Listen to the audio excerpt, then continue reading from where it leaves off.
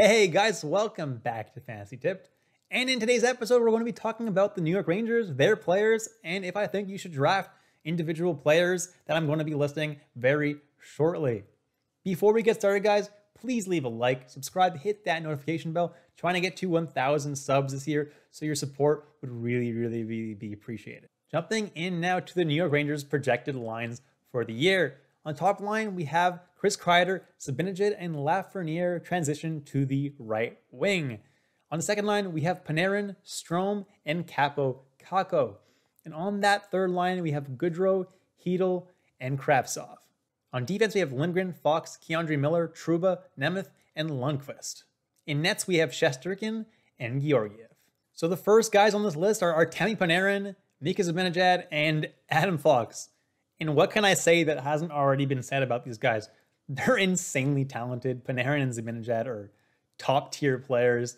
They're going to be drafted super early. And yes, I think they're being drafted where they're supposed to be being drafted. If Zibanejad's being drafted late, if anything, if he can have that pace that he had in the second half of the season the entire year, Zibanejad's going to have an amazing year.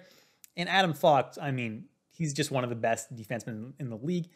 About half his points came from the power play, but I'm not too worried about that because he should continue to get top power play time the entire year. I love all these guys where they're currently being drafted.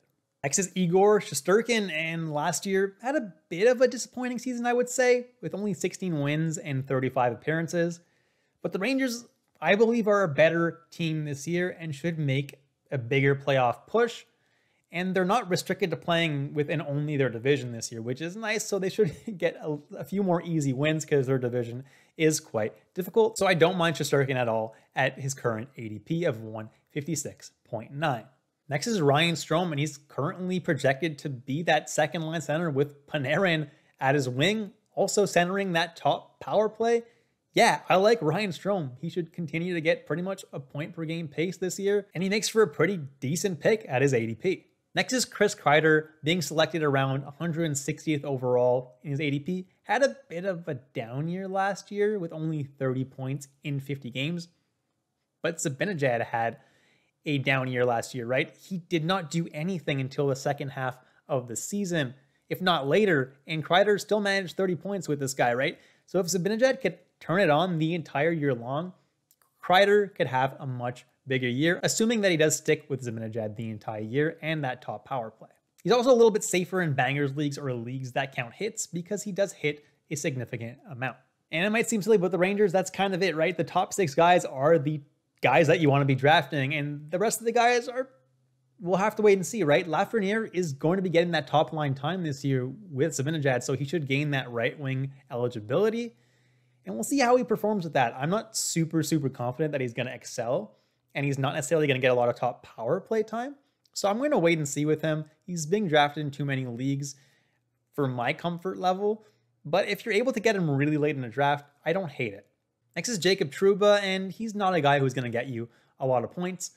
But he was 45th in the league in hits and 35th in the league in block shots, and he missed 18 games. So he's going to be really good with the peripherals. And if that's something that you need in your league, gives him a really safe floor. And that's why I don't mind drafting Trouba at his ADP, but don't expect him to score you a lot of points. Next is Kaapo Kakko, and he's only being drafted in 19% of leagues, so he's another wait and see guy with me. He's currently practicing on that second line with Panarin and Strome, right? So he could potentially have a breakout year. I'm going to need to see it first, though, before I pick him up off the free agency.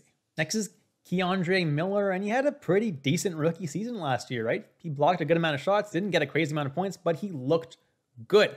I'm not drafting him in fantasy, though, because he doesn't really have a lot of value aside from those block shots. And even then, it's not like he's blocking an insane amount of shots. I'm staying away from Miller. And last but not least is Vitaly Kravtsov. And I'm not drafting this guy, but I'm keeping an eye out for him because if he gets elevated to the top line or the second line with Zibanejad or Panarin, he could have a pretty decent season. Right now, though, he's practicing on that third line, so I'm staying away from him. And that's it, guys. Thank you so much for watching all the way through. Please leave a like, subscribe, hit that notification bell, and I'll catch you in the next episode of Fantasy Tipped.